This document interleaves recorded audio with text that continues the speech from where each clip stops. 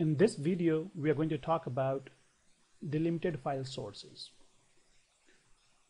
When the data comes in a file where each of the fields are separated by a delimiter, you're going to use this format of the source. Let's go ahead and have a look. To create a delimited file source, you go to the sources and drag and drop a delimited file source onto the designer. Once you do that, go to the properties, and in the properties, let's examine what are the things that you can specify. The first thing is the file path. So let's point to a file that we are going to use as a source. And in this case, I'm going to point to this file customers.csv. So this is a comma delimited file. I just pointed to that file, and then there are options for reading this file. The first option here is if the file contains header. If the file contains header, it's going to treat the first row as the header and use that information to create a layout for the source. I'm going to leave it as checked. That means this file contains the header. Then we have options about partitioning the file for reading. If your file is large and you would like to use multiple readers at the same time to speed up the reading process, you can partition the file for reading. For that, you will check this partition file for reading and specify the partition count. You can specify as many readers as you want. However, make sure that you have enough CPUs on the machine running to support your parallel reading. The next option is the field delimited. By default, it is selected as comma, and since my file contains data that is separated by the comma, I'm going to leave it as it is. However, there are some other options such as a tab delimited, semicolon delimited, carriage return, line feed, carriage return and line feed, or if you want, you can specify your own delimiter. Say for example, a delimiter is a pipe character. You can go ahead and type in inside this drop down and it will become your field delimiter. However, let's go back and leave it as comma. Next option is record delimiter.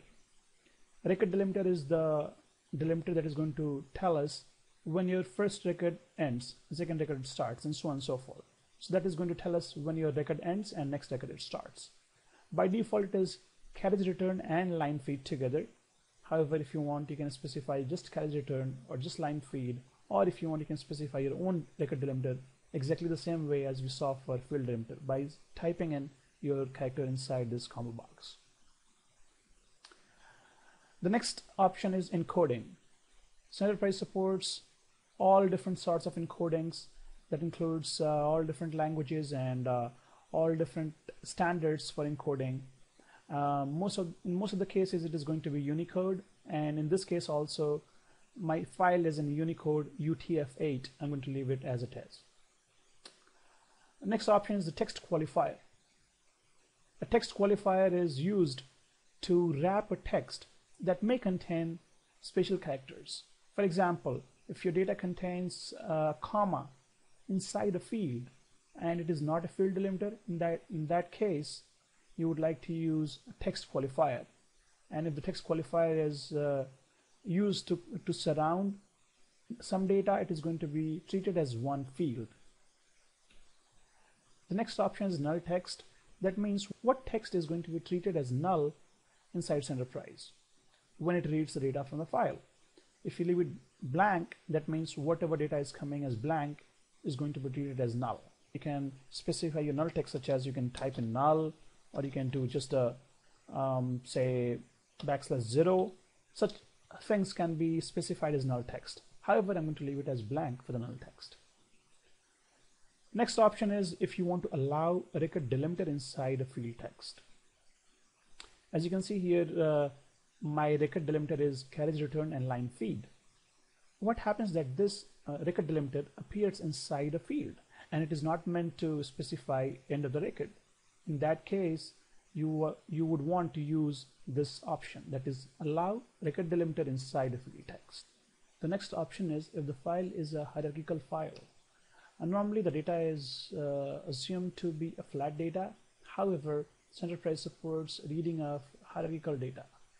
In that case, you will check this option, and immediately you will see options to specify tree definition file. To learn more about hierarchical files, please see the video about how to use hierarchical files inside Centerprise. Let's uncheck this option and go back to other options. Let's look at the advanced options. Centerprise supports matching of headers in subsequent runs of the flow. Say for example, I created this flow and I use this file customers.csv. So it has a fixed layout. That means it has certain columns and they appear in certain order. So what happens that if you run the same data flow next time and you just replace this file with a new file, in that case you can still use the same maps and everything else. However, you have to specify how you want the application to match the data. You can say enforce exact header match. That means it is going to look for exactly same layout as this file. Or you can say that column order in the file may be different from the layout. That means it is going to use layout column headers to identify columns. Or you can leave it by default, that is column headers in file may be different from the layout. In that case, it uses column order to identify columns. So these are different options to identify columns inside the file when it is being used with a different file other than what file was used to build the layout. Then there is an option about if the header spans over multiple rows, you can specify. Normally it is just one row, but if you have a file where your header spans multiple rows, you can specify here. In that case, it starts reading the real data for those many rows.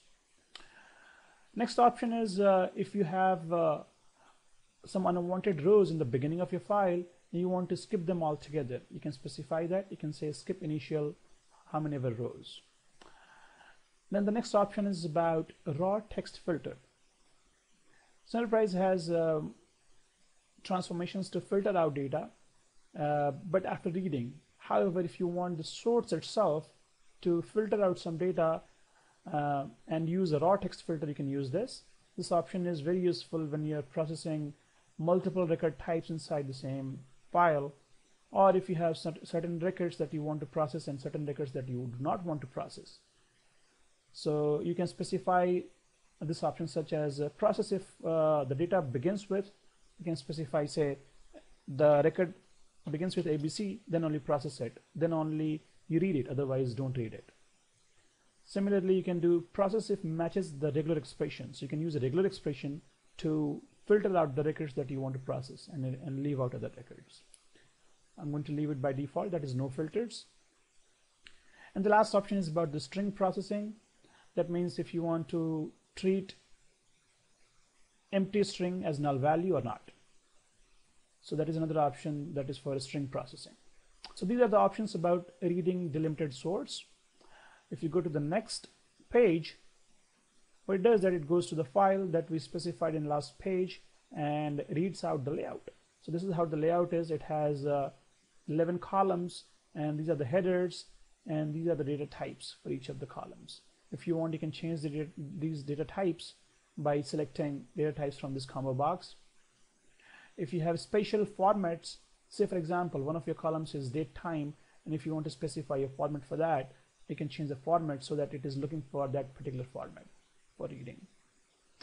So this is how the layout is built for delimited source. You go to the next step, and that is standard page where you can specify your comments. Click on OK, and if you expand the chevron, our delimited source is ready. At this point, I can right click on it and go to the preview data and preview the real data from the source file. As you can see here in data preview, Centerprise is displaying the real data from the source. Thanks for watching this video.